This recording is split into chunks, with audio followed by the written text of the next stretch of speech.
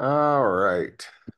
So, remember, we are on Easter break starting, well, we won't have class on Friday.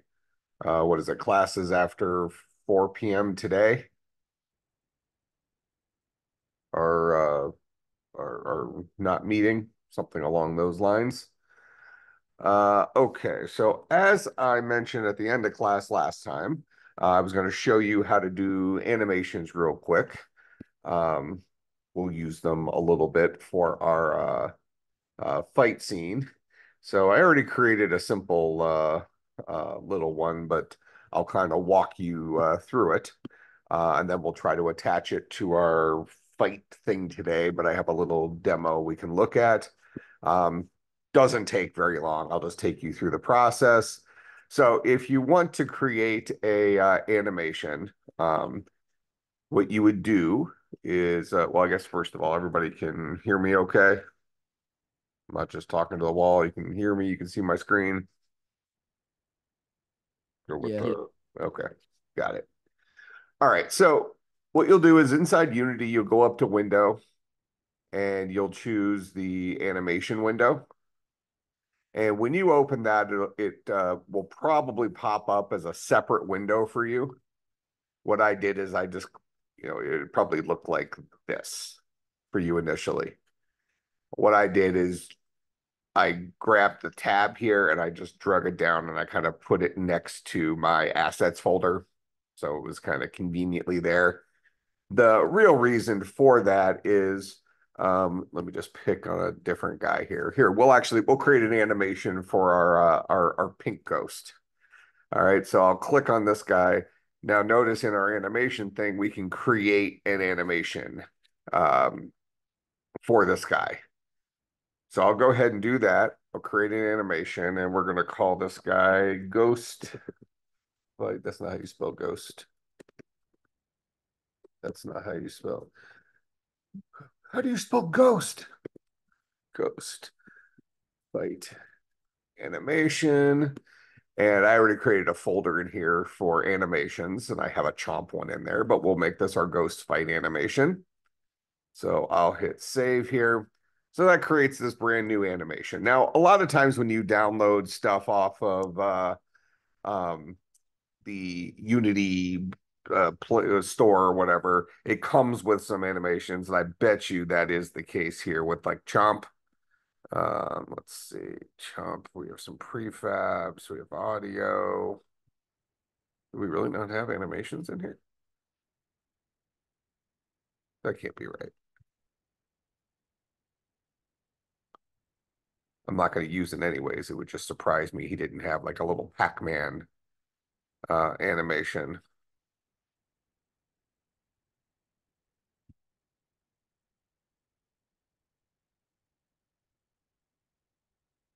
Okay, well, whatever.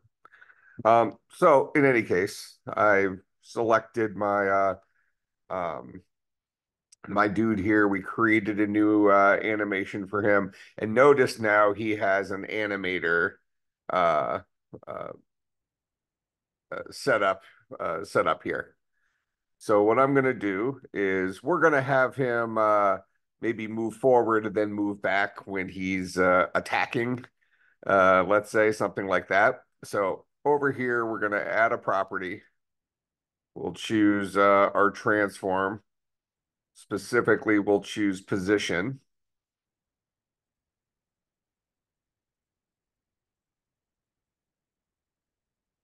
All right. So we're going to be working with the position of this guy as we start. So initially, he's going to be in his current position. Then what I'm going to do is I'm going to move our time a little bit, maybe to there. And we're going to change his position. We'll move him forward some. All right, so that's 22.93. So we'll set that position. And then this last position is here. We're going to go ahead and take this. and move it back here. So that's back to his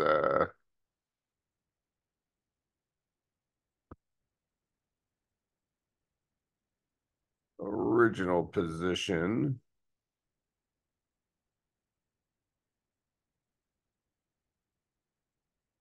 Go here. Where's his original position? I'm gonna have to save it.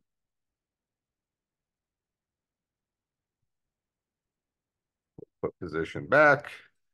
So there's his original position at the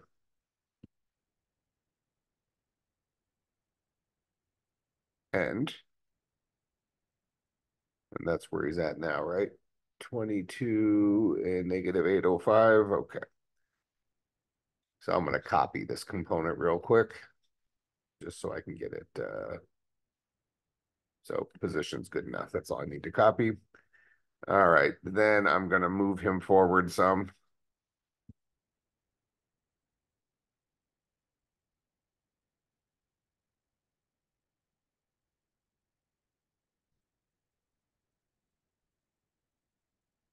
Okay.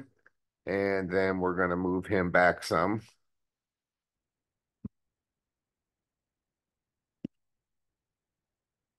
Back to his original position.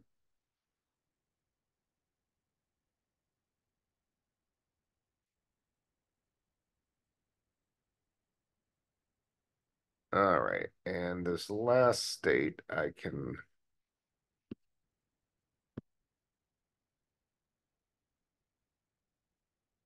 So if you see here, I'm just setting up a couple of different key positions for him. I'm going to actually shorten the entire thing here.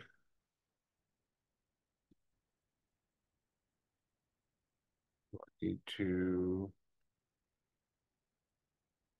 Okay, so there's his whole ninja move.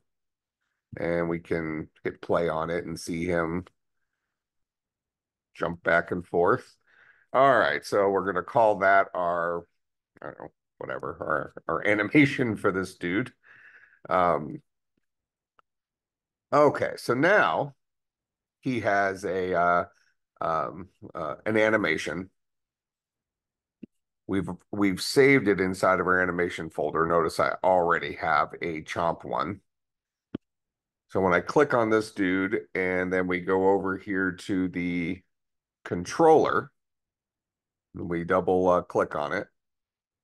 So just to show you that again, let me go back to my ghost in the scene. So over here in his animator, under controller, this is the thing that was created, this guy right here that was just created by us. Go ahead and double click on it. And what it brings us to is this thing called the state machine. All right. Now, by default, and I'll just go ahead and show you this. You know, the ghost fight will start, he'll move, and then we want him to, we'll create a transition and ultimately it'll exit. So creating a transition, you'll just right click, say create, make transition, and then drag to where you want it to go. So when we enter this animation, he'll start his little ghost fighting dance, which has him go, forward and then back. And then we will end. We're not putting any constraints on this whatsoever. All right. So this is effectively like you can think of a state machine like a graphical computer program, something along those lines. All right. So now when I hit play here, you'll see that our ghost is attacking over and over and over again because all this guy does is have an animation that is running.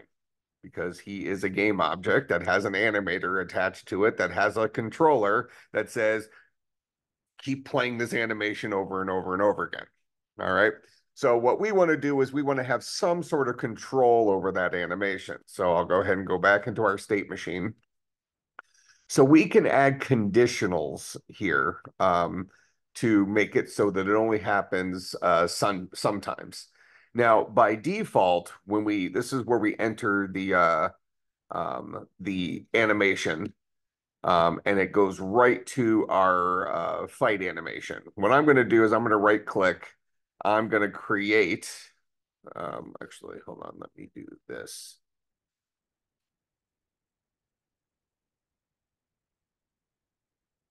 I want to create a new state. So we're going to create a state. I just right clicked out here. We'll pick empty for now.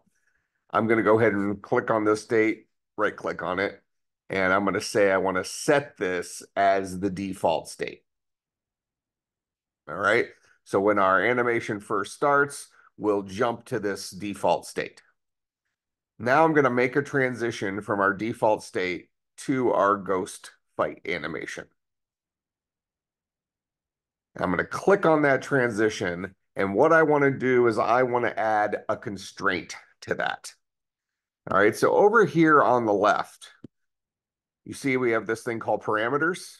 We can associate variables that can be turned on or turned off. So if I go in here, I can create a float, an int, a Boolean, or a trigger. All right. What I'm going to do for this, since we want the animation to effectively play one time, like a one-shot animation, we're going to have a trigger that basically says, tell the animation to go, and it'll play one time and be done. Otherwise, you can create like for instance, a Boolean. Maybe we call this guy attack. And it's off by default, let's say.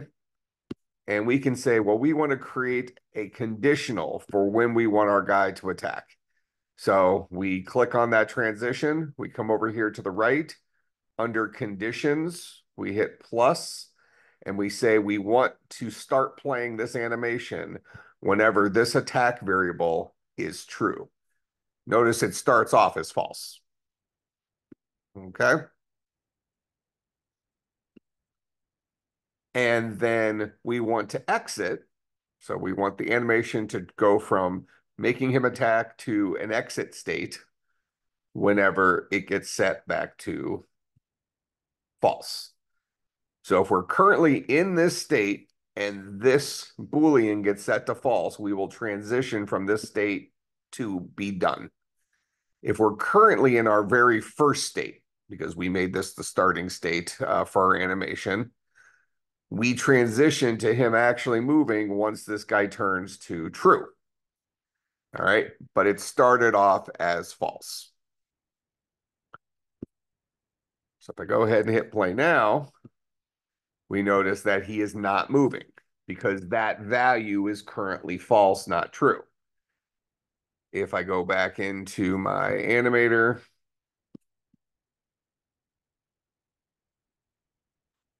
and I change the default value of that guy to true,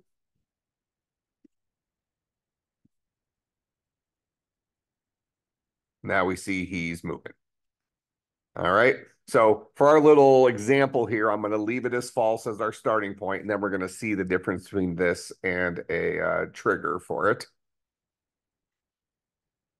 So I'll go ahead and turn attack back to false for the default.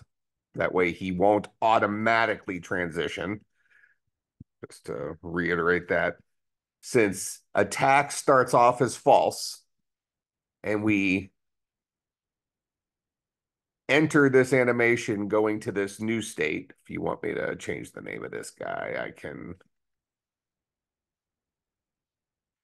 Did I not change the name of it? Did I miss that opportunity? There's probably a way to do it, but it's going to leave it alone.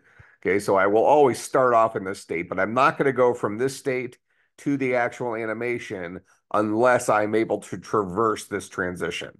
And I'm only allowed to traverse this transition if attack is currently true, which right now it's false. All right. So we want to maybe programmatically handle that. So what I'll do is I'm going to go back in here. We're going to create a script. It's going to be a mono behavior. So we're going to attach something to our ghost that allows us to manipulate its animator. All right. So I will call this guy.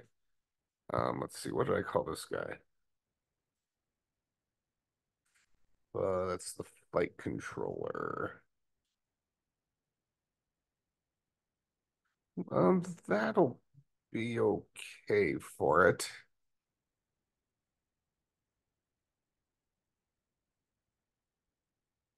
Let me just write it a second one here just to show it from scratch. We might delete it later. So we're going to call this guy the Ghost Flight Controller.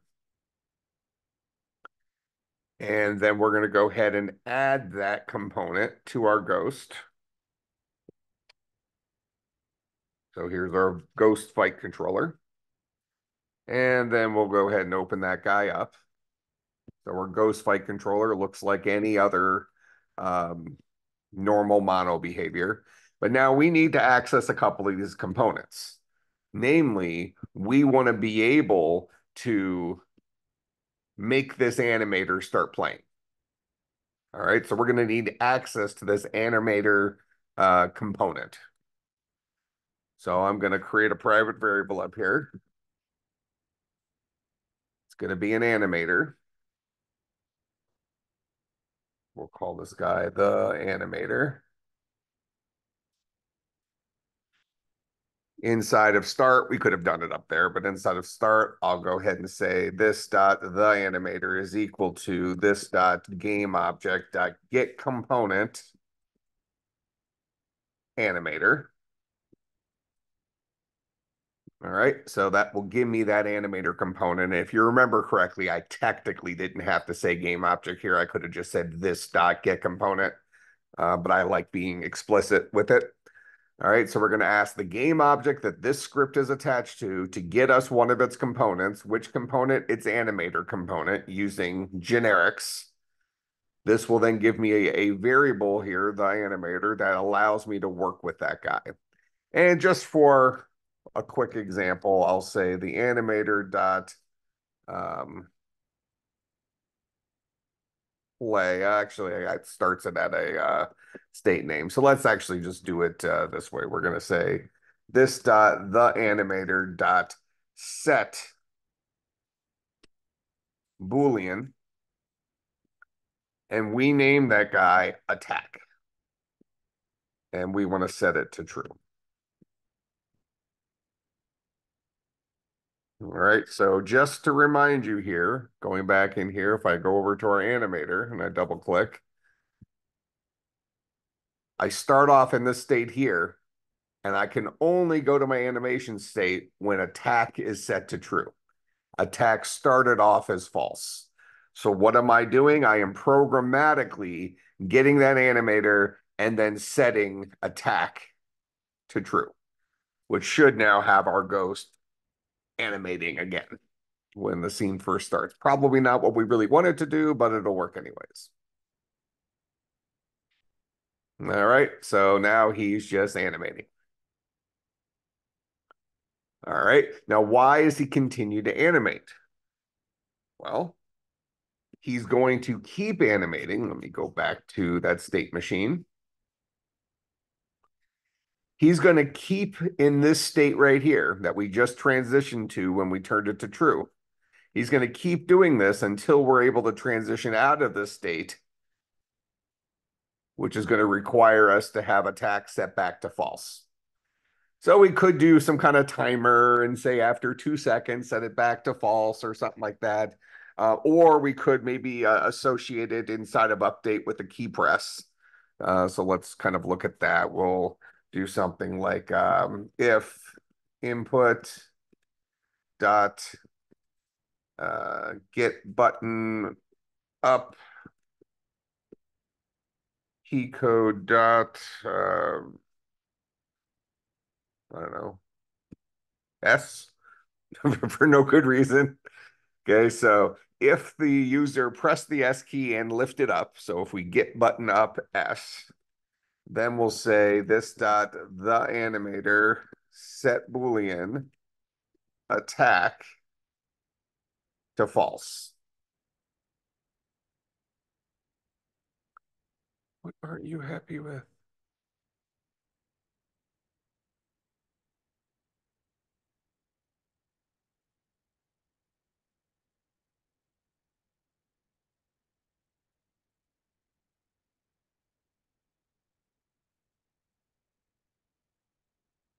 That should be fine.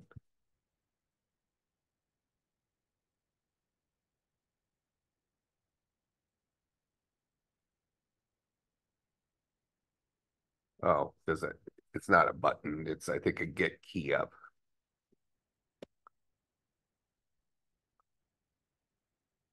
There we go. Get key up. Otherwise, you have to, if you use get button up, you have to give it the string representation of it.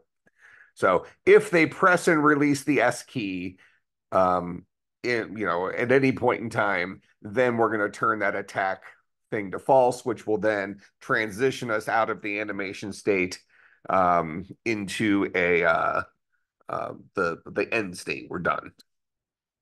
So I'll go here and we'll run that guy again. And he starts animating. I'm going to hit S and he stopped animating.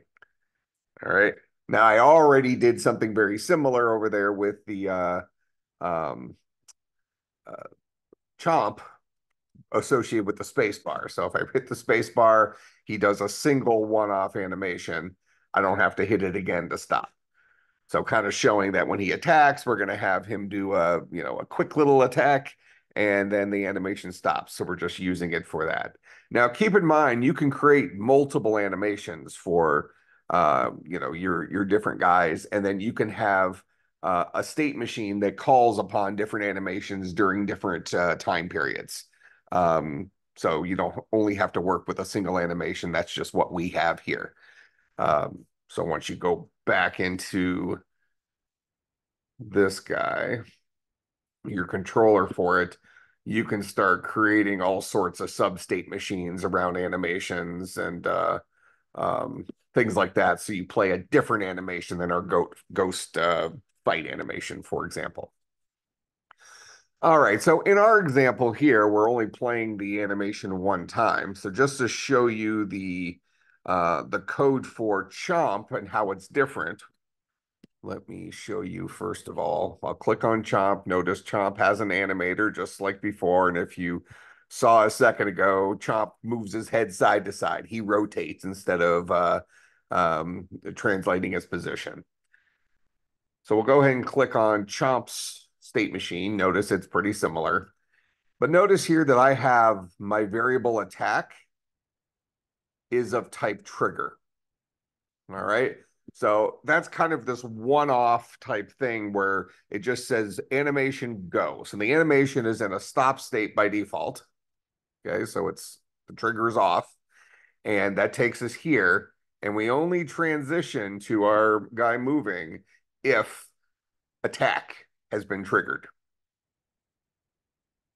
And then what it's going to do is it's going to run this animation to fruition and then go towards exit. All right. I'll show you the code here for that guy. So just like we did for the ghost, we have our animator, we have our game object for our animator. If we hit the space bar, I associated it with our space bar here. We'll set the trigger for attack, which makes him start attacking. Okay. So if I run this, his trigger state is currently off. When I hit the space bar, he will get triggered, will trigger attack, he'll play his animation and be done. Now, can we do the same thing with our ghost without turning attack into trigger? Well, we can remove our conditions here. So we can say that from ghost fight animation, we can immediately go to exit without there being a conditional transfer. And I think this guy will not loop. We might have to go in and change the animation to not loop because it might be on loop by default. In fact, we can just check that here real quick. Here's our chomp fight animation. I'm sorry, I want to do our ghost one, right? Here's our ghost animation. Notice it is currently on loop time. So I'm going to not change that for a second so we can see what happens. Okay, yeah, so he's on a loop right now. So what I'll do is I'll just turn off loop time, run this guy again. Oh, it's gonna still loop. Is there a way for me to make that stop without going to a trigger?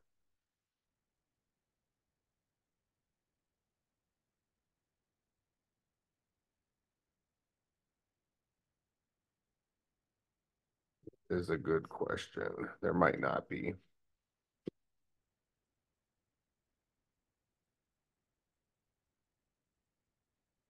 Yeah, I don't think there is one without writing code to do it with the Boolean. Which you could do, but you'd either have to associate it with another button or you'd have to maybe put a timer that says after the animation finishes running. There's maybe an animation did end event, something like that. Animation event.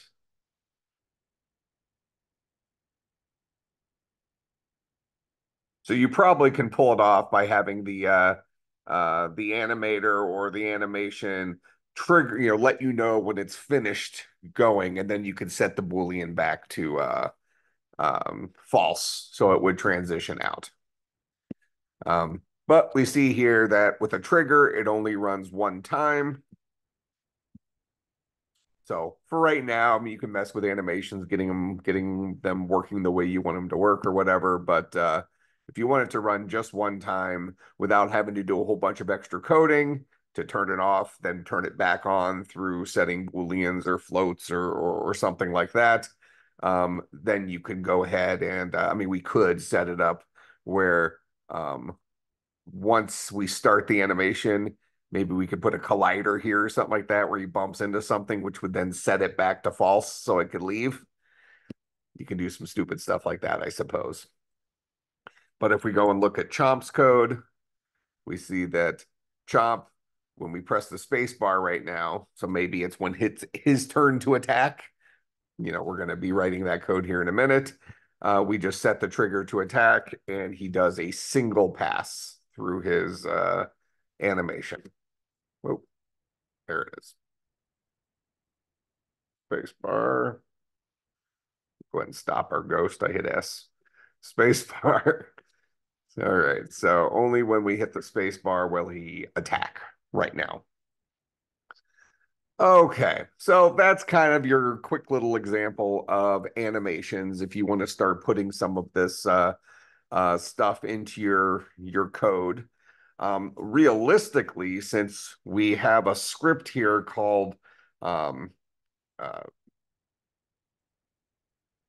what did I call it for our Chomp? It's called Chomp Fight. That's the animation. Yeah, Chomp Fight Animation Controller. So that is what I call the script. So it's not just called Fight Controller,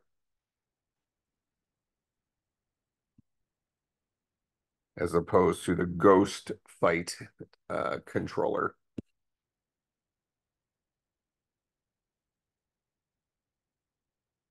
All right, so this fight controller, this other guy, is what we had started writing last time, and probably where you did your homework. So here's our Chomp fight controller. Here's our Ghost fight controller. Okay, so I'll just go in quickly to our Ghost fight controller, and let's set this guy to a trigger, just so they both kind of work the same. We probably could actually just have an attack controller since they both have this attack thing that turns it on or off. Um, that actually would work. But let's not complicate things right now. We'll just have separate controllers in case we want to do something special when each one attacks or something like that. That'll be okay. So I'm going to come up here in our ghost. I'm going to go ahead and actually I'm in Chomp right now. I need to go back to my ghost. Go to the ghost thing here. I'm going to first right click and I'm going to delete attack here. Then I'm going to add a trigger. And we'll call this guy attack as well, but this is no longer a Boolean. Now it's a trigger to go from our current start state to this fight animation. It's going to happen whenever, actually, it automatically updated it for us, but I'll put it into an empty state. I'll just say condition is attack. So if attack gets triggered, we'll go into this animation here. It'll run to fruition, and then we'll transition into exit. All right, that's only when we trigger that guy. Now, right now, we have it set up for the key S, just so we can test it real quick.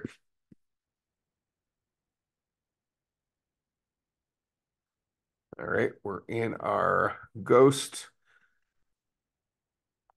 So what we'll do here is we won't start him animating initially. If they press the S key, then what we'll do is we will set a trigger called attack. So that kind of pulls the trigger on that particular animation. So right now, Ghost animates when I hit S, Chomp animates when I hit spacebar. Neither of them should be animating by default. So here's my spacebar, and then here's my Ghost on S. Okay, so that's what attacks are going to look like for right now. You, I'm sure, will be much more imaginative than I am, but that gives you an idea of how animations work. If you want to explore these more, like I said, you can go and get one of these packages off of the App Store thing on here, the Unity store. There's a bunch of free things, and you can see how complicated animations can get with 5 or 6 different things, like, Mario running or jumping and that kind of stuff. And you can just see, you can make those state machines for those different um, things, and you can basically do all of it through with drag and drop, and then just modify the value of variables for what you want your guy to do at different points in time. Okay, so any questions on animation stuff before we go and kind of do our back and forth with uh, our fight? Okay, so for right now, let's just get a back and forth thing going and just see our guys visually try to attack each other. So we're going to go into, actually, just to remind myself here, here's my fight controller game object. The fight controller currently knows about the hero, and he also knows about the monster, and he has access to their text meshes for updating the text and stuff on them. But right now, let's just go back and forth between our hero and our monster for them attacking, and we'll set those triggers each time that they attack. Click on, well, I'll just do it over here. It's fine. Where is fight controller? All right. So we'll not update our hero's text anymore. We'll leave it where it was at. All right. So we have our hero and our monster. Now, you could always have a thing where who gets to go first. Otherwise, we can flip a coin for who gets to go first if we want. So I'll just go in here. Oh, what is it? Random dots range. Or is it random range? Random range takes a float min max. Oh, that's deprecated. So it looks like range is the current one.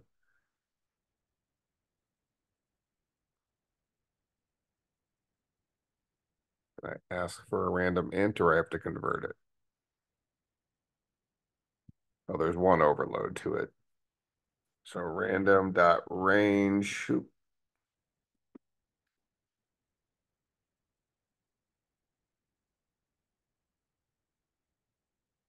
And let's give this guy a well, here we can say 0 to 100. So we have one that takes an int and a max, and the last one is exclusive. So why don't we say a minimum value of 0, a maximum value of 2 just to create our little coin flip thing. So coin flip will produce 0 and 1 since 2 is not included. All right, if we just want to see that real quick, we can just do a quick little for loop for int I is equal to 0, I is less than 10, I plus plus. Grab that line. And we'll do, here, let's just say int num is equal to that. Then we'll say, let's see, I am in a mono behavior, so I can just print, and we'll print some asterisks here, and then tack on our number. So we should see a roughly random distribution of zeros and ones representing a coin flip out there at our console. So we'll do it 10 times just to see that we're getting the kinds of values that we want. Go back to Unity here, hit play, click on our console, 0, 0, 1, 1, 1, 0, 0, 1. Okay, we're going to call that good. Okay. So we can decide based on the 0 or 1 who gets to go first is kind of what I was thinking. Otherwise, you can always let your hero go first if you want. So what I'm going to do here is I'm going to say private game object current attacker.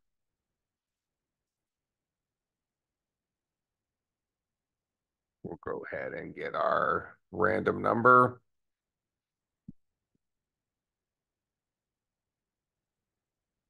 And one thing we could do here is, since we're going to probably be having a lot of random number stuff in here, we could create our own dice class for this, or we could just create a little private function in here, private int get random int. You know what? That's kind of what random range already does. So let's not get fancy with it. We might create a dice roller later for our attacks. So we'll go ahead and get a random number. We'll ask the question, if num is equal to 0, then we'll say this dot current attacker is equal to, we'll say, our hero. Else, this dot current attacker is equal to our monster. All right. So at the beginning of each scene or whatever, we will we want to alternate between who's our current attacker and who's not our current attacker. We can put some sort of delay. Maybe we do this as a our own little thread. If you remember, we had the what are they called? Co-routines. With a timer or something like that, if we want to have like an attack last a certain amount of time. Otherwise, if we just do it inside of update, these guys are just going to keep bouncing back and forth. So we can see that real quick. So we'll go ahead and we'll say, I'm just going to give myself a private variable here. We'll give myself an animator. We'll call this guy the current animator. So then inside of update, what we'll say is this dot the current animator is equal to this dot the current, just called current attacker, dot get component animator. So whoever is currently attacking, we'll go ahead and get his animator. And then we'll say this dot the current animator dot set trigger for attack, since they both have that same variable. All right. Then we want to flip who's our current attacker. So if current attacker is equal to this dot hero game object, this dot current attacker is equal to this dot monster game object. front. Otherwise, this dot current attacker is equal to this dot hero game object. All right, so an update, we'll grab whoever the current attacker's animator is. We'll set its trigger to tell it to attack, which makes him do his animation. Then we'll flip who's the current attacker. And this is all going to happen way too quickly right now because these are happening every single frame. And if you, um, well, we're going to get to see some performance issues here since those animations took, I don't know, half a second to run, a quarter of a second to run, whatever. Way more is going to happen way slower than our number of frames. In fact, we might even see the animator start over each time. Let's see what kind of goes down with it.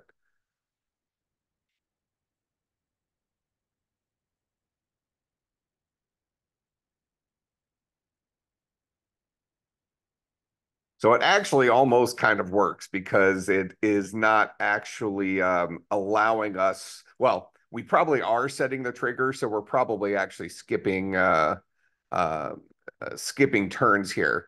But while the animation is currently playing, we can't set the trigger again, so it's skipping between these guys. Maybe not the end of the world, but still a little wonky, maybe. Okay.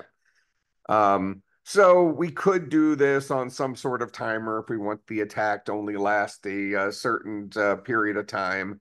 But let's give these guys some hit points first. So since we're already going to be rolling some other random number stuff, why don't we go ahead?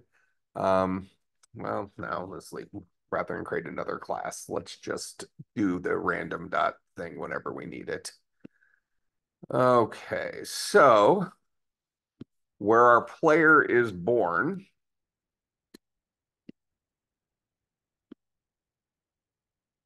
is inside of our dungeon. So for a player, when a player first comes into existence, a player is going to have just a name right now. Same thing with inhabitants. So we're going to say all inhabitants maybe have hit points. So let's go back to inhabitant. Let's create a protected int HP. And we're also going to have a protected int AC for armor class. All right. And we want to randomly generate these guys. So when an inhabitant is first born, why don't we say that this dot HP is equal to random dot range. And let's say the smallest number of hit points we'll let them have is 10, and the maximum is 15 maybe. So put a 16 in there to get, so this will be between 10 and 15. Similarly, we'll do the same thing with armor class.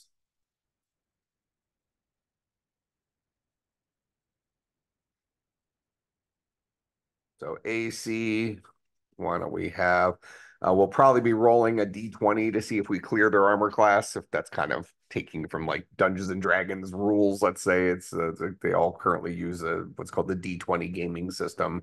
So why don't we say that they can have an armor class of between 8 and,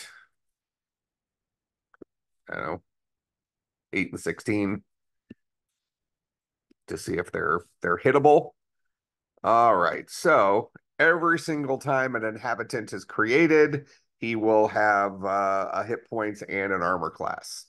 Now, we don't want to create a brand new player when we first go into our fight scene. Instead, we want that player to exist as part of our singleton. So our singleton has our player.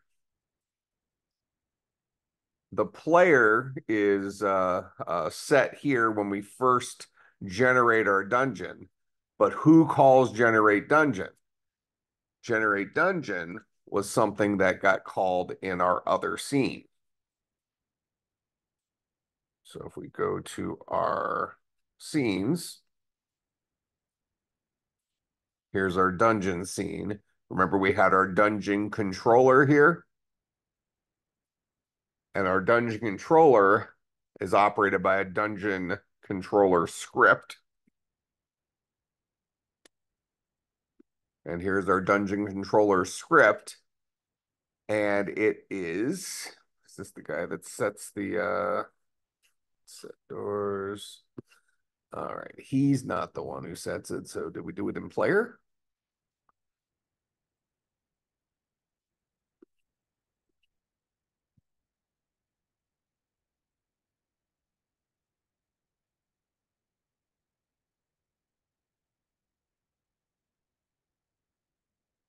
Where did we set the dungeon?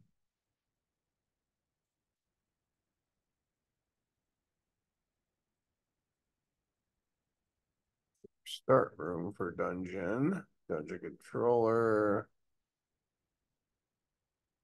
Who calls this guy?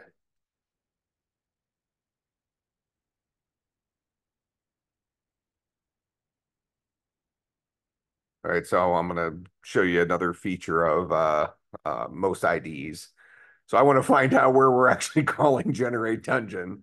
So I'm gonna right click on this guy. I'm gonna go to where were the show references, find references.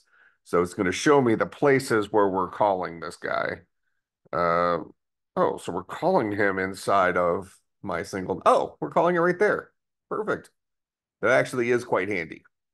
Um, for what we're doing here. So when my singleton first comes into existence, we'll define all these variables. The dungeon is calling his generate dungeon function right off the bat, which is going to set all the rooms and things like that. But that only ever happens once.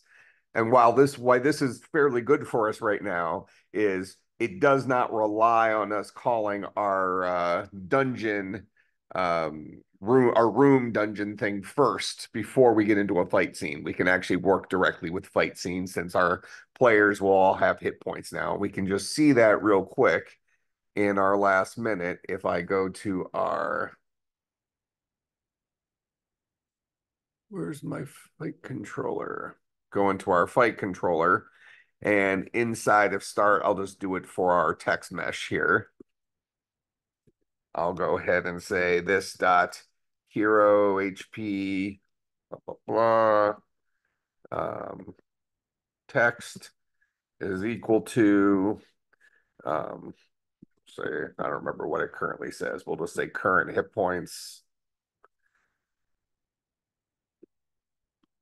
And we'll say my singleton dot current or dot the player. Now, we don't have access to his hit points here, so we'll probably want something like get HP. And then we'll concatenate onto that a space, then maybe AC, then a space, my singleton dot the player dot get AC. All right. So that'll be what we update that string to. I just have to go write get HP and get AC real quick inside of inhabitants. So we'll say public get HP, return this dot HP. And this guy's going to return an int. Similarly, we'll say public int get AC. It's got to return this dot AC. So we gave that ability to our inhabitants now, which will then translate the players and monsters. We haven't actually created an instance of player of monster yet, but we do have an instance of player. So we'll go into our fight scene. We'll hit play. And we'll see that our player has 14 hit points and an armor class of 10. If I run this again, presumably he'll have new values, 15 and 13, so on and so forth. Okay, so that puts us in a position to create our instance of a monster when a fight starts and then have these guys go back and forth until somebody dies, and we'll probably do a death animation or something. Okay, so no homework over break. So the next time I'll see you is on a week from today, right? Wednesday, since we're off Friday and we're also off on Monday. So I will see you on Wednesday. If you're traveling, have a safe trip. And I'll see everybody next week. And I'll update this code. So if you're gonna mess around with this over break, you'll have the up-to-date code.